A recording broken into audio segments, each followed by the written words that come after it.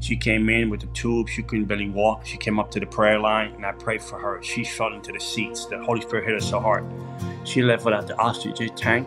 She left without the breathing thing. I got pictures I can show you. We stepping on it. You know, she left completely free. Evangelist Ramirez, why is spiritual warfare so important? I think so many people think that they can just go to church on Sundays and go home and read their Bible and they're good. Like they don't have to do anything else. But how do you know like when it's time to go to warfare, and why is that important?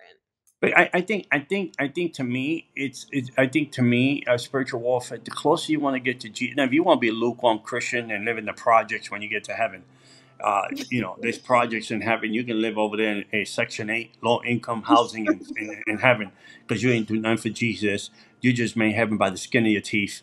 But if you really want to be a vessel of honor, and you want to give God glory to the life He's given you, and say, Lord, because you sent Jesus, and you gave me salvation, and not only salvation, but you gave me a purpose, you gave me a destiny, and you want to fulfill that purpose, you want to fulfill that destiny, right?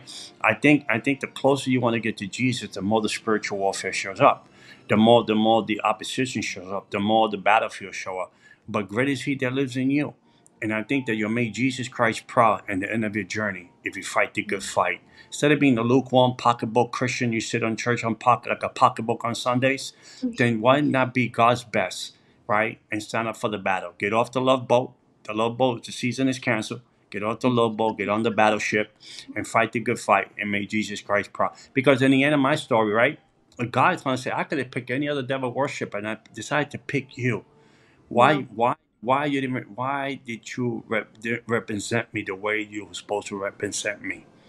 You know, why you live by the opinions of people or the opinions of others or the opinions of the world, but you never live by the way I wanted you to live. And I think that will be a sad moment for me when I get to the heaven and I stand in front of a mighty God and I have to give Him a lukewarm account of what He did for me and I did nothing for Him.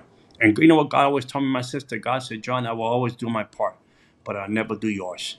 Wow. You know, I And think that's why. it's like, you know, just what you're talking about. It's really this like fear of the Lord, right? You know, it's like this Mhm. reverence and awe for God. But I think so many people have a misconception of what fear of the Lord is.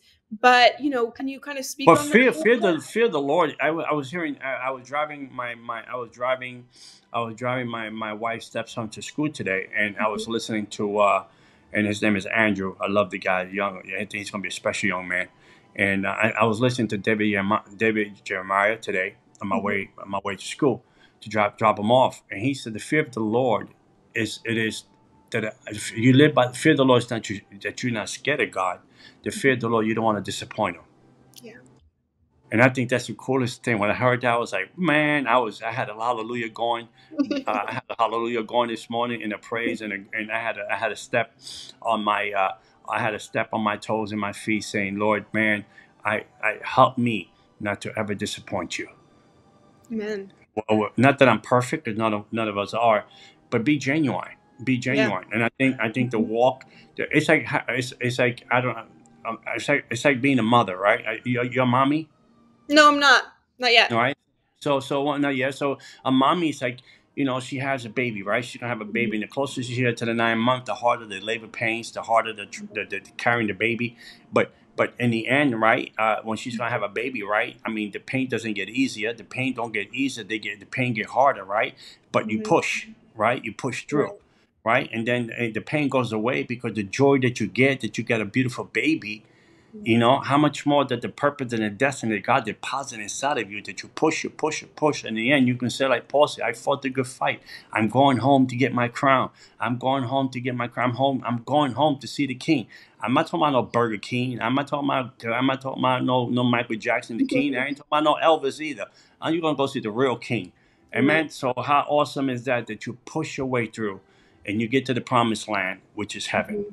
But between every promised land, I said this last thing, Mhm. between every promised land, there's always going to be a devil.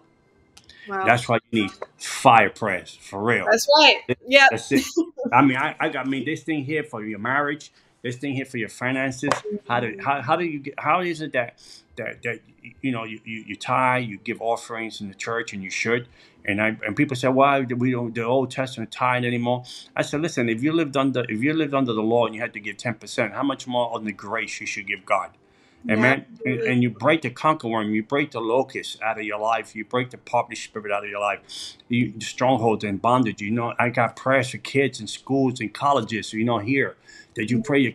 I pray my daughter through college.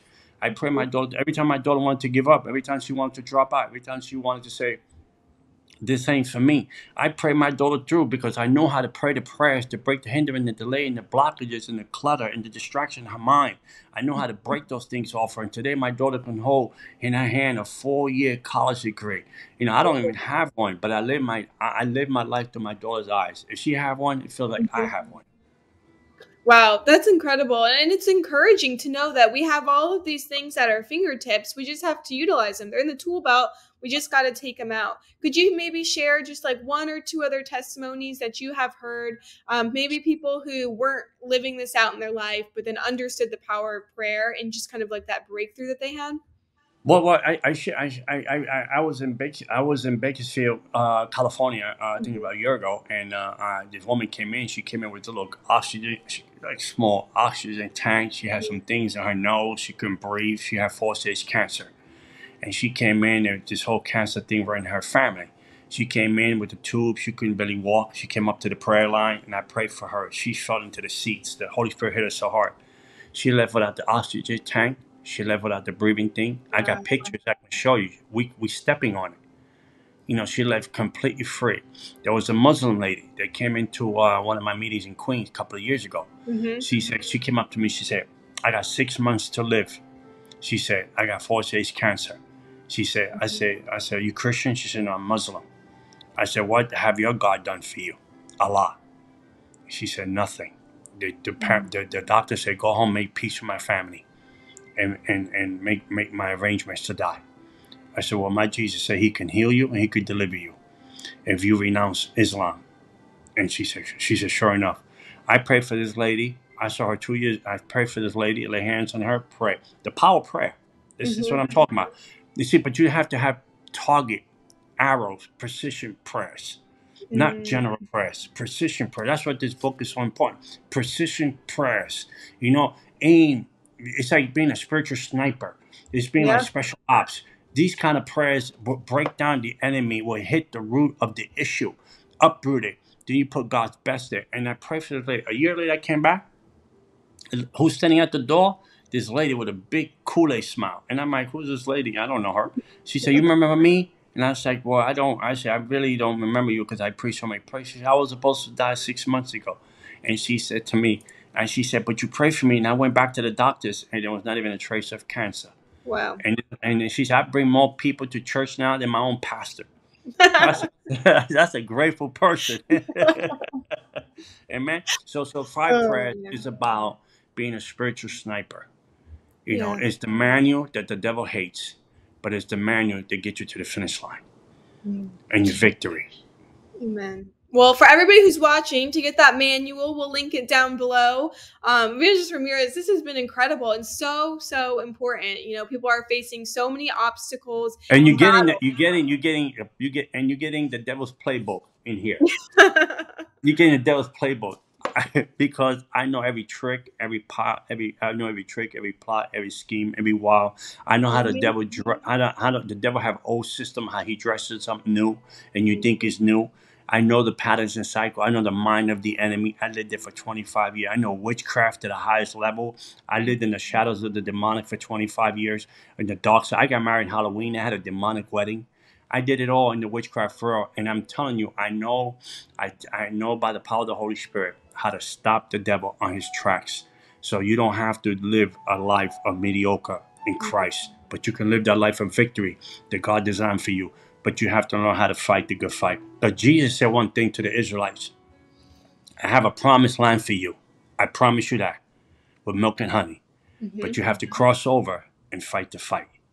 But I give you the promised land. God already given you the victory. You just got to go get it and fight for it because you partners with God. You partner with the Lord Jesus Christ. You got to do your part. God will never do your part. He will always do his. And God told me the last thing I leave you with this. God said, John, I will always be on your side. My concern is, would you always be on my side? Wow. And I Wow. said, Lord, as long as I can breathe, I never quit on you for 23 years. As long as I can breathe, I will do my part to be on your side. So Mm. me and heaven, we clap together. I love it. Amen. Well, to Amen. get that enthusiasm and that confidence, man, in your prayers and in the Lord, make sure you get a copy of Fire Prayers. Amen. Get a copy. You won't regret it. And if you Yep. don't like the book, my sister here, she will give you a refund. Yeah. I'm only kidding. You Yeah. love that book so much. I'm knowing my heart that you will love, not because I wrote it, but you will love that book so much. You'll buy extra copy for someone else to be blessed. Absolutely. Well, thank you everybody for tuning in, and thank you, Evangelist Ramirez, for God coming bless you, my on. sister. Thank you so much for having me on, and may the Lord bless Absolutely. you, keep you, protect you, and prosper you in Jesus' name.